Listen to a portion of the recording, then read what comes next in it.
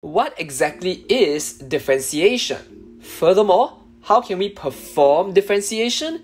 And what kinds of problems can we solve using differentiation? To even know how to perform differentiation, we need to first know what is differentiation. Consider a function and a point that lies on the function. We want to find the gradient of the curve at this point, which is equivalent to the gradient of the tangent. Let's move delta x units to the right and consider a corresponding point on the curve. We're going to consider the gradient of the blue line, which can be calculated via the rise, which is delta of f of x, over the run, which is delta of x. Let this delta x get smaller and smaller and smaller.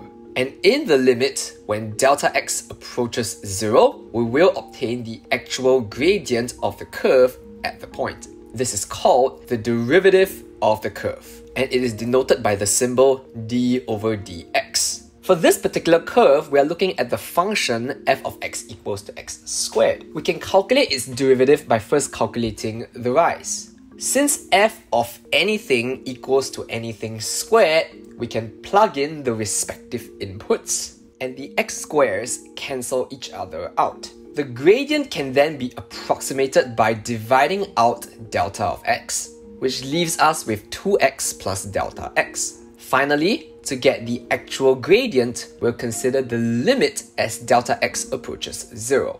On the left side, we obtain the derivative of x squared. On the right side, the delta x approaches 0, and we are left with 2x. To abbreviate, we also use the notation f prime x to mean the same thing as the derivative of the function f. Using this technique, we can derive three really crucial derivatives. Firstly, the derivative of x to the n is n times x to the n minus 1.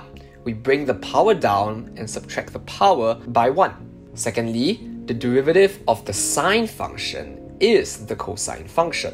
And lastly, the derivative of the exponential function is the exponential function. From these basic derivatives, we can derive many other useful derivatives. A natural question to ask is, if we have a composite function, that is, the function f being plugged into the function g, what is its derivative?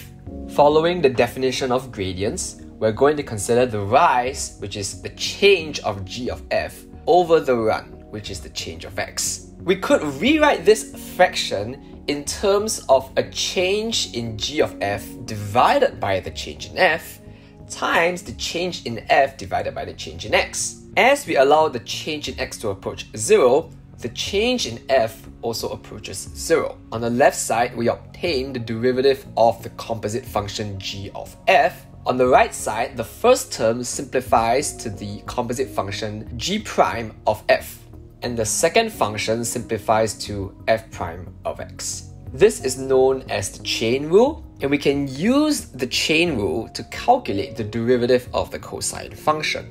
The cosine of x is the sine of the complement of x, which is pi over 2 minus x. Since we have the function pi over 2 minus x inside the sine function, we can apply the chain rule. We'll first differentiate the outside function into cosine, followed by differentiating the inside function. The cosine of pi over 2 minus x is the cosine of the complement of x, which gives us the sine of x. The derivative of pi over 2 minus x is simply negative of 1. Completing the algebra, we obtain that the derivative of the cosine function is precisely the negative of the sine function.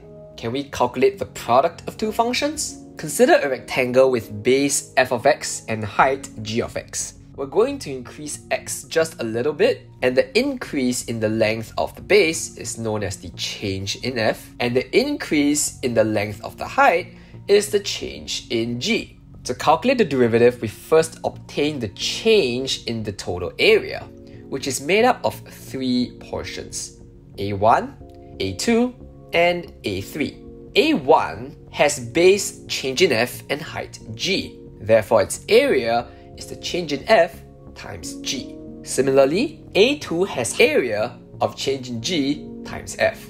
Finally, A3 has area of the change in f times the change in g. This is the rise which we will divide by the run, and we get the derivative as we allow the change in x to approach 0. Since the last term is simply 0, we would cancel that out, and we are left with the product rule for differentiation. The product rule and the chain rule together helps us calculate the derivative of the quotient of two functions. We can rephrase division by g as multiplication by g to the power of -1. This allows us to write the quotient as the product of two functions. We can now apply the product rule, that the derivative of the product is the derivative of the first function times the second function plus the derivative of the second function times the first function. The first term simplifies to f prime times g to the -1, while the second term can be differentiated via the chain rule. As an exercise, you can show that the algebra simplifies to this formula.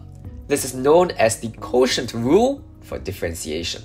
And having calculated the derivative of both sine and cosine, a natural question would be, what's the derivative of the tangent?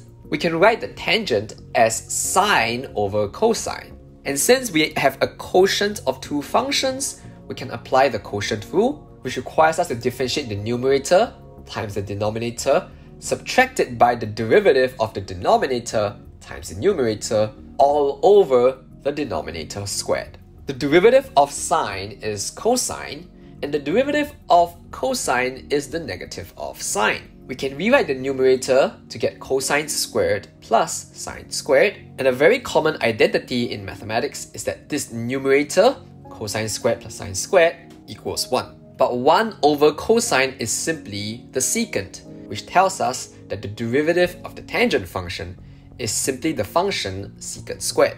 We could use the quotient rule to derive many useful formulae that may or may not be familiar to us. Having calculated the derivative of the cosine function, can we then calculate the derivative of the secant function? We can write the secant function as 1 over the cosine function. And since we have a quotient of functions, we can apply the quotient rule. Differentiating the numerator gives us 0, and differentiating the denominator gives us the negative of sine. We can simplify with a little bit of algebra and obtain 1 over cosine times sine over cosine. This tells us that the derivative of the secant function is precisely the product of the secant and the tangent. But using this formula, we can very quickly derive the derivative of the cosecant function. We can write the cosecant of x as the secant of the complement of x. So differentiating the outer function, secant, gives us secant times tangent, and differentiating the inner function, pi over 2 minus x, gives us -1. Since the secant of the complement of x is simply cosecant of x, and the tangent of the complement of x is simply cotangent of x, we see that the derivative of the cosecant function is simply the negative of the product of the cotangent function and the cosecant function. We've seen the logarithm many times, but what is its derivative? While it might not be obvious from the onset how to go about finding this derivative, a key trick is to get rid of the logarithm. How do we do that? We will apply the exponential on both sides. From this, we can differentiate both sides with respect to x. The left-hand side is a function y inside another function, the exponential.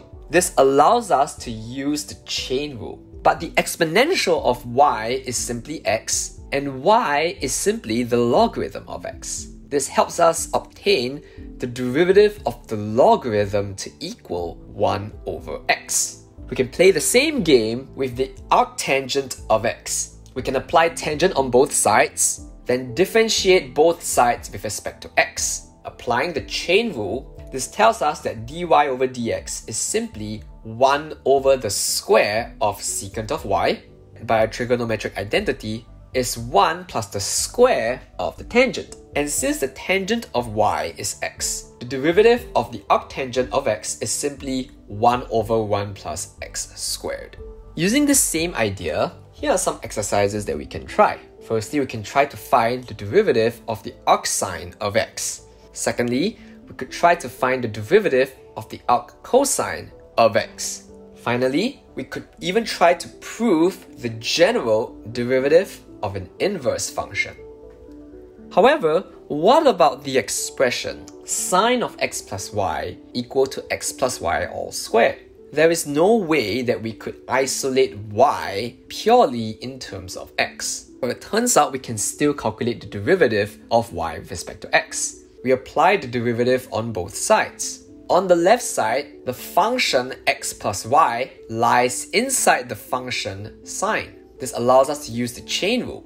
Differentiating a sine gives us cosine, and differentiating x plus y gives us 1 plus dy over dx. On the right side, the derivative of y squared is 2y times dy over dx by the chain rule. Using a little bit of algebra, we can isolate dy over dx. We call this implicit differentiation, since y is trapped inside the function implicitly. But what if the reverse situation happens? What if x and y are not connected directly to each other, but are instead controlled by this letter t? How could we calculate dy over dx in this circumstance? While it's not obvious from the onset what we should do, we could first try to differentiate x with respect to t to obtain 1 plus e to the t, and we could differentiate y with respect to t as well, giving us 1 plus the cosine of t. By shifting our perspective on the chain rule just a little bit, we could write dy over dx to equal dy over dt times dt over dx. But the expression dt over dx could be shown to equal 1 over dx over dt. And since we know what dy over dt and dx over dt are, we could plug in the expressions and obtain dy over dx purely in terms of t. This is known as parametric differentiation, since we are differentiating with respect to the parameter t. So it turns out that we can carry out differentiation on many kinds of expressions, either functions or implicit equations. But what kinds of problems can we solve using differentiation? The first problem we'd like to solve is the very first problem that we posed at the beginning. Considering a point that lies on the graph of a function, applying differentiation allows us to obtain the gradient of the curve at that point, and the coordinates of the point help us obtain the equation of the tangent to the curve. And as the point moves on the curve, the equation of the tangent changes as well. A natural question in many of the natural sciences is to ask, what would be the equation of a line that's perpendicular to the tangent? This is known as the normal to the curve at the point, and we could try to calculate the gradients through a rough approximation.